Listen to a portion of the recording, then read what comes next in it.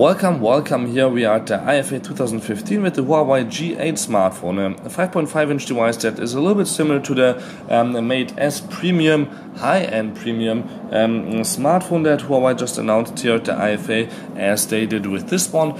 So we have here full metal body. Also, it's a little bit thicker, or seems to be a little bit thicker than the Mate S, but therefore we also have a bigger battery, 3000 milliamps, not only 2700 milliamps. So on the back we have the same camera dome, the 13 megapixel RGB W sensor with optical image stabilizer inside, also in the front 5 megapixel camera, and we have a weight of 167 grams, 7.5 millimeters in thickness, I think I already mentioned that, and a full HD display, which is of course better than just the HD display on the 5.5 inch, and also G7. Here on this same size device now we have a full HD IPS display, also built in a dual SIM card slot with micro SD option also if you don't need a second SIM card, and option between two colors, titanium gray and champagne white, which is obviously this one right now, the last one, and looking really stunning.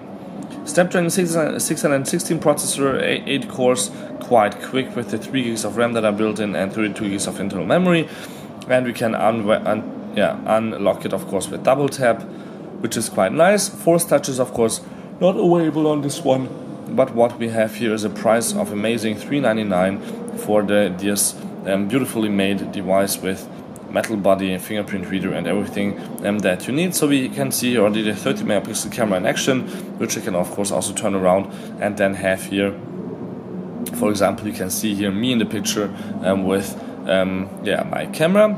So we are here in beauty mode right now, where my skin should look a little bit better. What actually is really awesome is the makeup option, which you can see I have, for example, now here club eyes. I could say I want the party look, I want to be just pink, I want to be natural, or I want to be nude.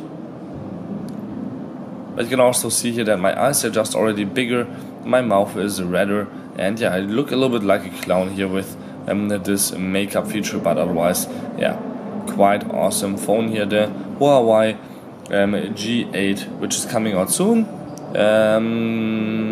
and I think I should show you some more stuff, like for example that in comparison with the Mate S, it's of course the same size, maybe not the same thickness, 7.5 versus 7.2 in the middle, but otherwise both beautiful devices and definitely worth a look if you're looking to buy a new phone with awesome fingerprint touch technology in terms of also doing gestures, and otherwise also really good camera, which it doesn't seem like it would be the same, but it is actually the same. They just use a little bit more space here on the G8, since it's not as high-end as the Huawei Ascend Mate S. Another switch, volume rocker.